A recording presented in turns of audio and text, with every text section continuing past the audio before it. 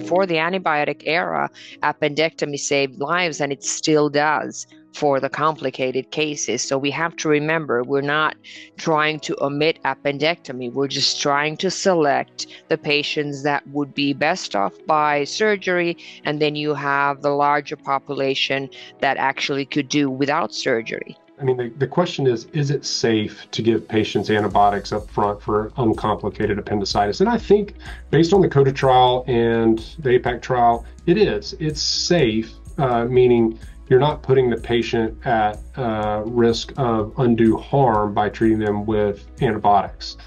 The question in my mind is, what's the recurrence rate, right, of appendicitis in the future, and are those patients going to need surgery in the future? All of the trials have very consistent results. So the recurrence rate is approximately 30%, 30 to 35%. So there will be recurrences.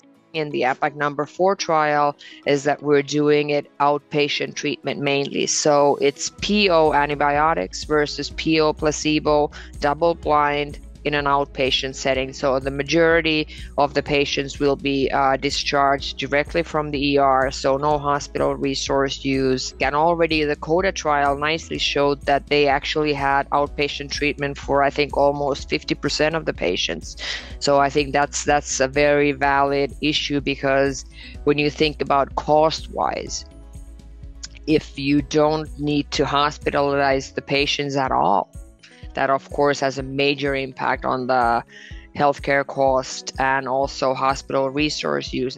Part of that non-operative management is doing the appropriate follow-up to make certain that our patients are being taken care of well, and that they're not having relapse, and that they're not having complications or issues or problems that are coming up.